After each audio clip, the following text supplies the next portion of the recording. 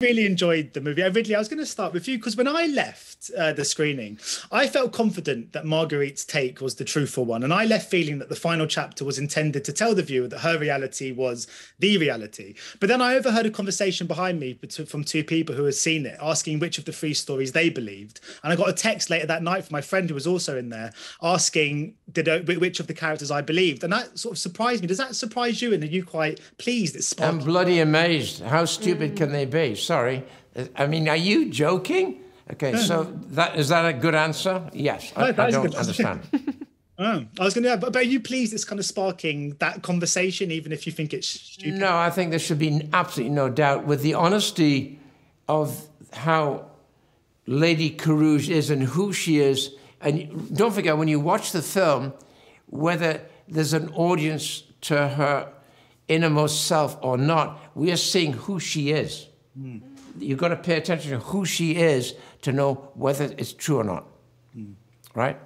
So when she's in a room with the mother, with the maid, in the paddock, you see her private person, who she is. That should tell you who is telling the truth. Also, can we just talk about like the fact that like her life was at stake?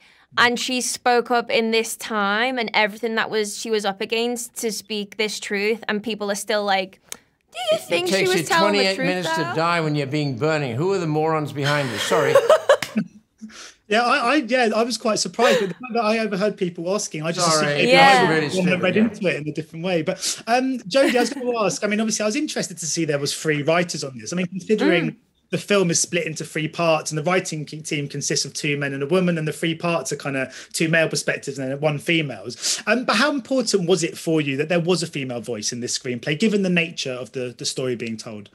Absolutely. You know, I think there is something to be said for the female sensibility and a woman understanding a woman's experience, and especially in regards to something, you know, as kind of traumatic and sensitive as this, to be able to work really closely with Nicole and really delve into that and really try and figure out who this woman was. You know, we had some information, but not an awful lot of it. So there was a great freedom in that.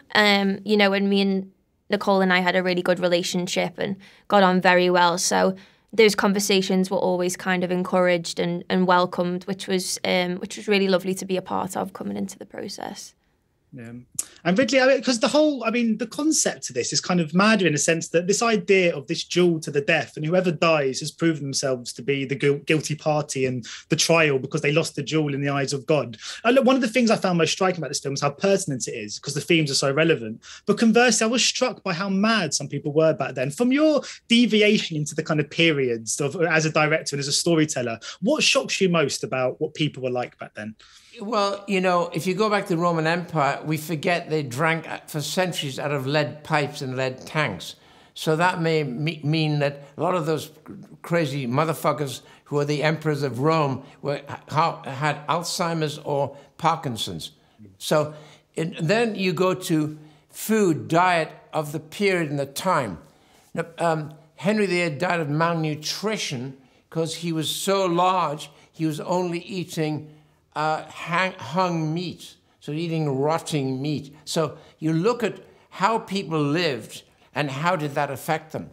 I mean, I lived in a house which I had in Surrey, which was 1360, which actually, funny enough, is the same date as the film. And I lived in the house for 2 years. It really got to me because it was like living in the hold of a galleon. It became very depressing. And so we got rid of it.